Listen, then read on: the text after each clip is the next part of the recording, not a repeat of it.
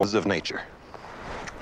If I throw a stick up in the air, it always falls down. If the sun sets in the west, it always rises again the next morning in the east. And so it's possible to figure things out. We can do science, and with it, we can improve our lives. Human beings are good at understanding the world. We always have been. We were able to hunt game or build fires only because we had figured something out.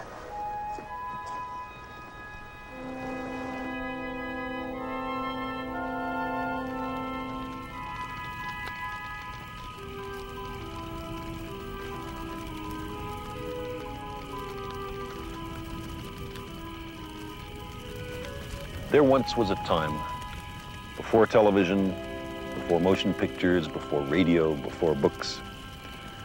The greatest part of human existence was spent in such a time. And then, over the dying embers of the campfire, on a moonless night, we watched the stars.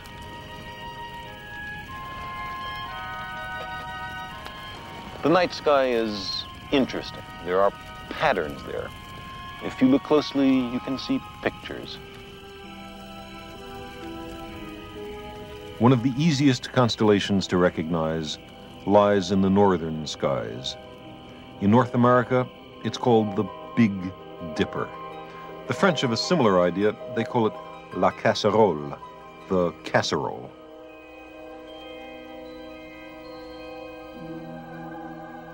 In medieval England, this same pattern of stars reminded people of a simple wooden plow.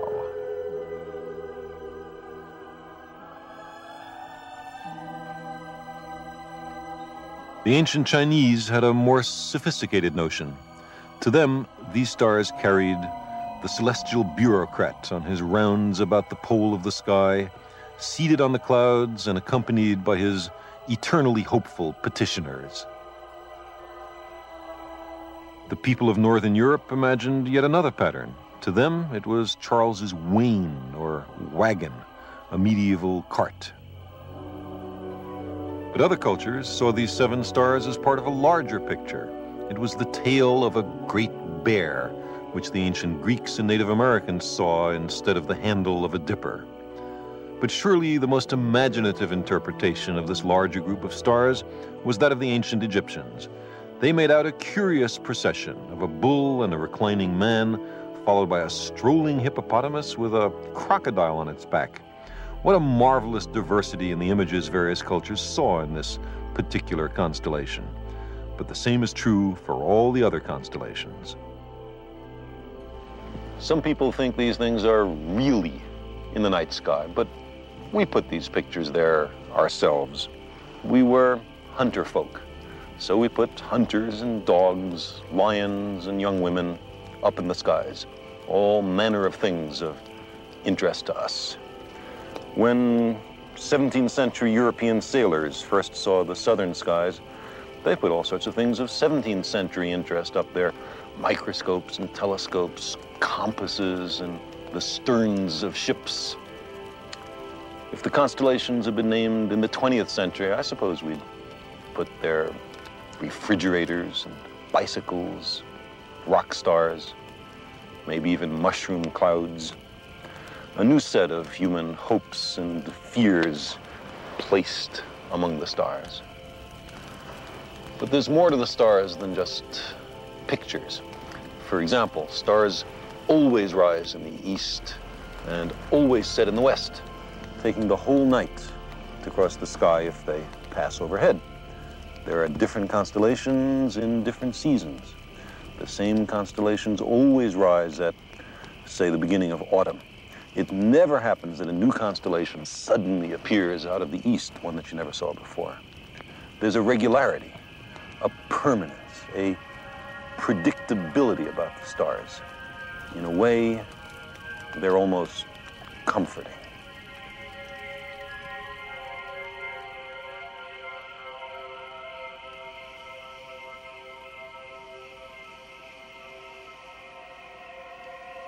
the return of the sun after a total eclipse, its rising in the morning after its troublesome absence at night, and the reappearance of the crescent moon after the new moon, all spoke to our ancestors of the possibility of surviving death. Up there in the skies was a metaphor of immortality. Almost 1,000 years ago in the American Southwest, the Anasazi people built a stone temple, an astronomical observatory to mark the longest day of the year. Dawn on that day must have been a joyous occasion, a celebration of the generosity of the sun.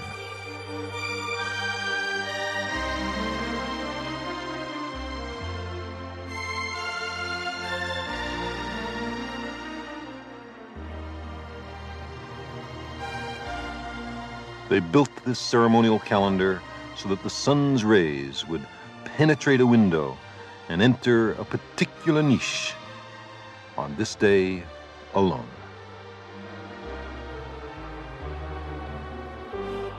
That kind of precision is a triumph of human intelligence. It outlives its creators. Today, this is a lonely place. The Anasazi people are no more. They had learned to predict the changing of the seasons.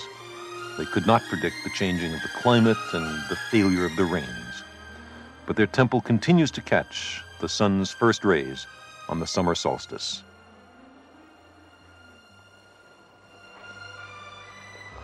I imagine the Anasazi people gathered in these pews every June 21st, dressed with feathers and turquoise to celebrate the power of the sun. These upper niches, there are 28 of them, may represent the number of days for the moon to reappear in the same constellation. These people paid a lot of attention to the sun and the moon and the stars. And other devices based on somewhat similar designs can be found in Angkor Wat in Cambodia, Stonehenge in England, Abu Simbel in Egypt, Chichen Itza in Mexico, and in the Great Plains of North America. Now, why did people all over the world go to such great trouble to teach themselves astronomy?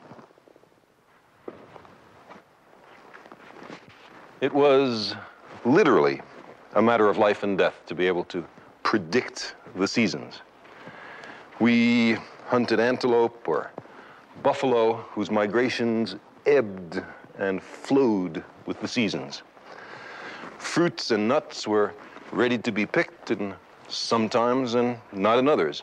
When we invented agriculture, we had to take care and sow our seeds and harvest our crops at just the right season. Annual meetings of far-flung nomadic peoples were set for prescribed times. Now, some alleged calendrical devices might be due to chance. For example, the accidental alignment of a window and a niche. But there are other devices wonderfully different.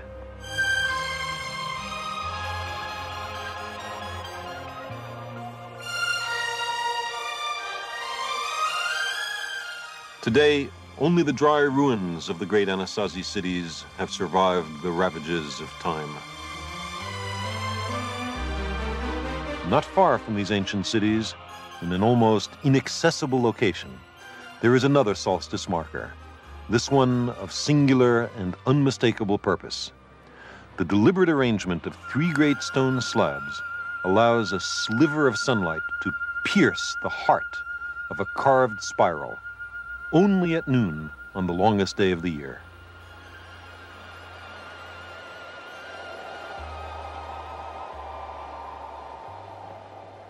The wind whips through the canyons here in the American Southwest, and there's no one to hear it but us. A reminder of the 40,000 generations of thinking men and women who preceded us, about whom we know next to nothing, upon whom our society is based.